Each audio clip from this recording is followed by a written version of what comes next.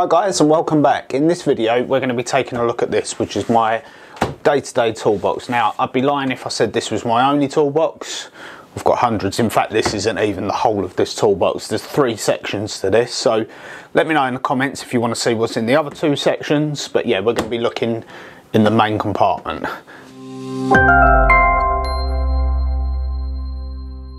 Okay, so I realised that I actually started this with saying welcome back, but you guys have never actually been here before. So this is my little workshop. Well, primarily what you're seeing is one half. The other half over there is a bit of a mess at the moment, so I'm not going to show you that.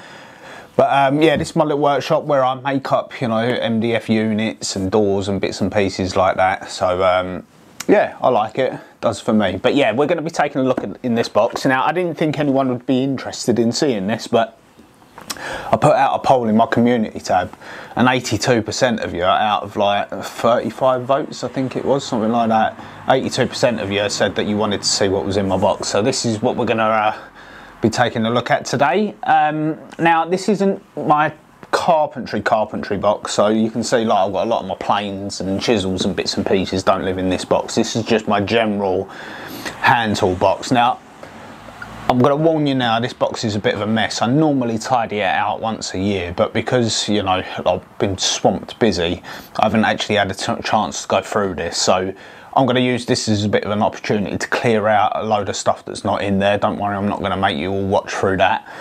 And then I'm going to get everything laid out on the bench so I can show you all what's in there. So I'm going to do that, and then I'm going to come back and talk to you.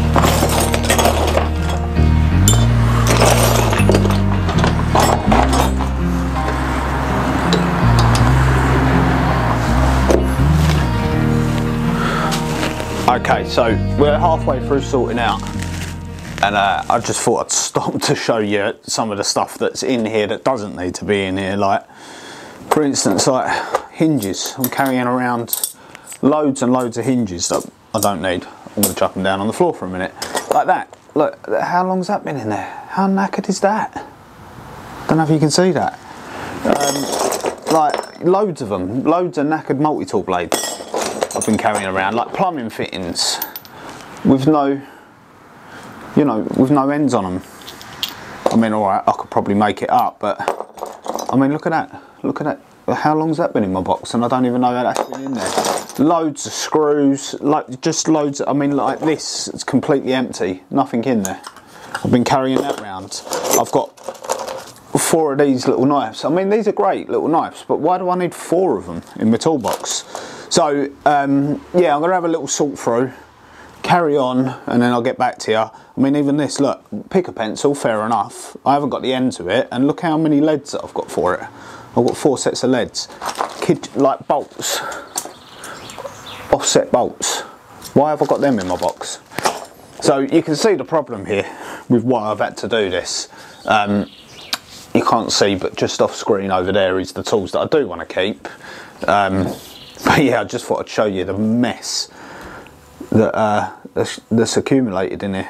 So yeah, I'm going to carry on going, and then I'm going to get everything laid out and show you what we've got. Okay, so you'll have to forgive me, it started raining, but I've laid everything out on the bench just to give you a little look at it. But we're going to go through in sections. So this is like the top tray section of stuff that I keep in there.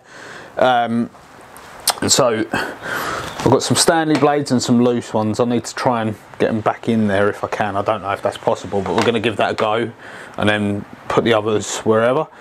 Trend angle finder, very, very useful tool. I'll keep that on top. Always keep a lighter in there because you never know when you're going to need it. Obviously got my Stanley knife.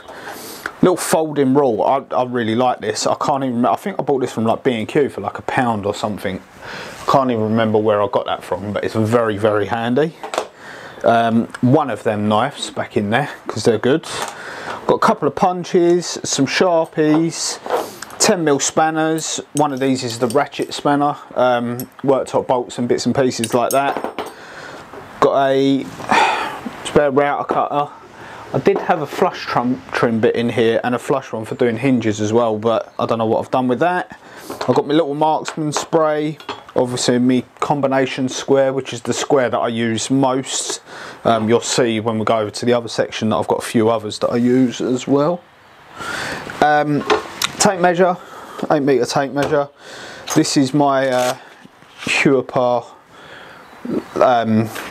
laser distant measurer. There's a video, I'll put a link up here or here for that. Just did a review on that. Steel ruler with one of these, you know, so you can set your distance on it. Not too different to the combination square really, but I like having that. I've got some of my mitre clamps. I've got one of them missing, which is really annoying. I just found this little carabiner, cheap carabiner in the box, so I thought I'd put that on there to keep them all together because that's really annoyed me. Spare bit holder, cabinet scraper, and then this is just one of them, you know, little security bolt sets, screwdriver sets, sorry. We've got some spare worktop jig pins because they're always handy. A little, I actually make these myself, 3D print these myself, but a little scribing tool, so you can put a, bear with me, pencil in the middle there, and then that's 18mm from that point to down there. So yeah, one of them. I think that's it for the, oh no, and then these go onto my big roofing square and that. Just a couple of them in there. Right, so that's it for the top section. I'm going to spin you over now and we can have a look at what's in the rest of the toolbox, and then I'll get it all put back in and we'll have a little chat at the end.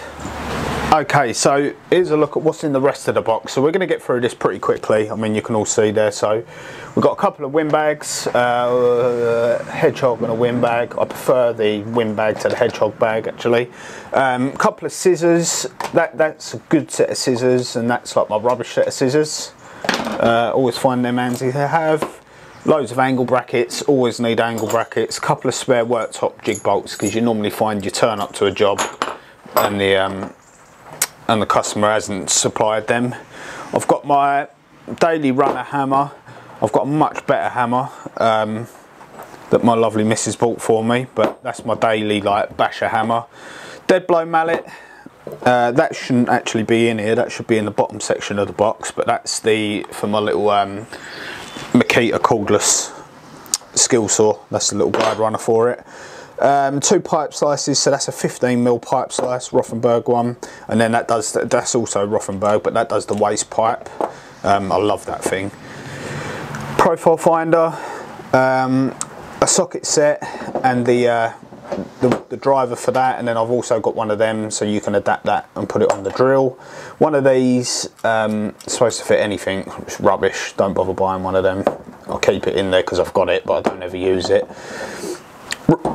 Speed square, and then I really like this square. Like I said, I can combine that with these, and it just gives me, I find it a really nice square, so I use that all the time.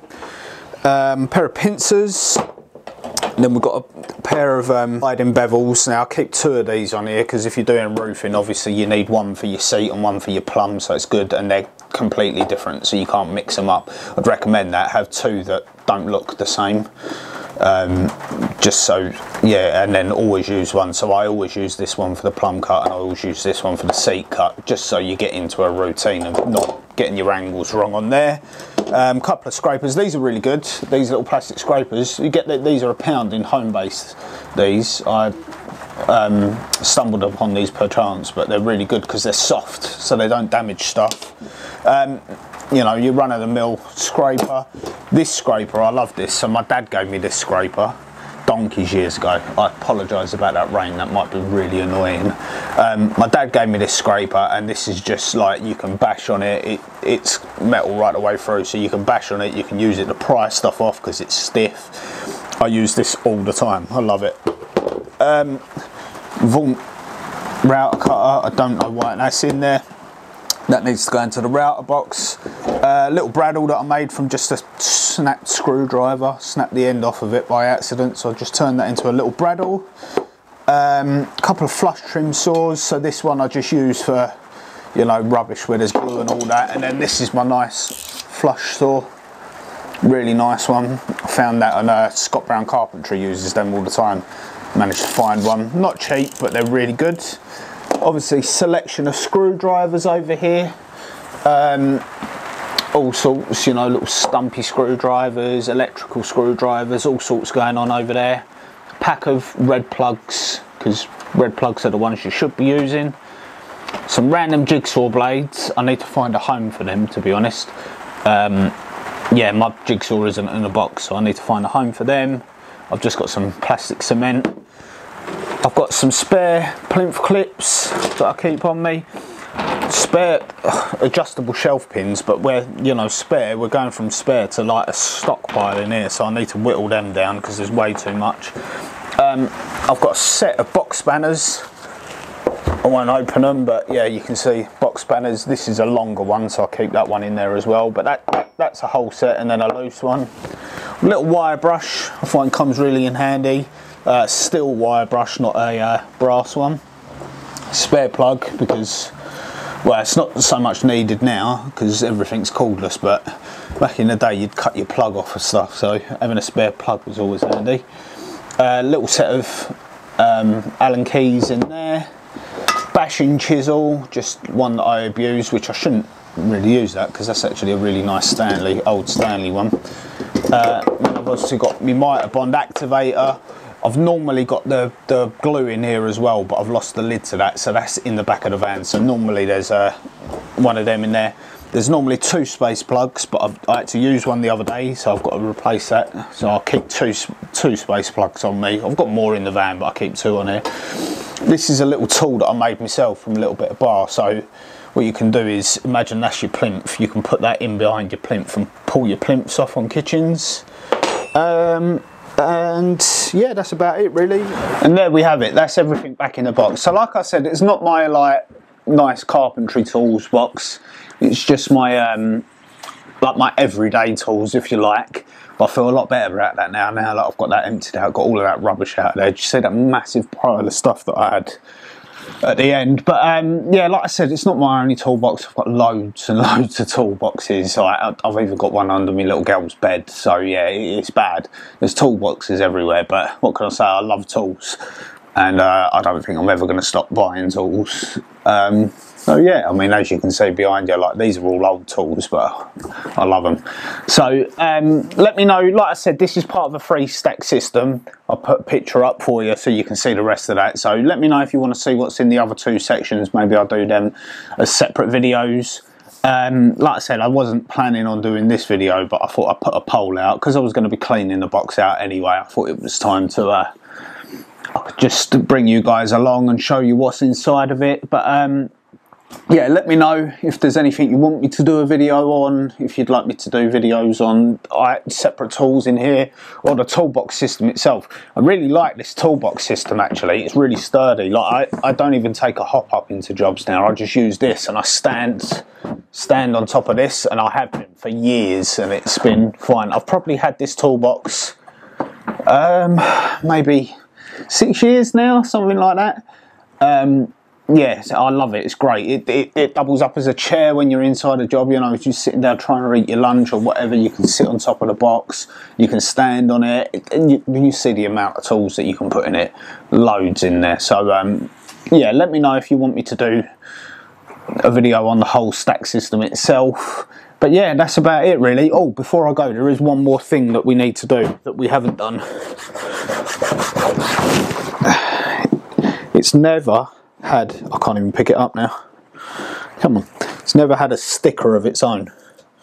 So I think now that we're all clear and clean,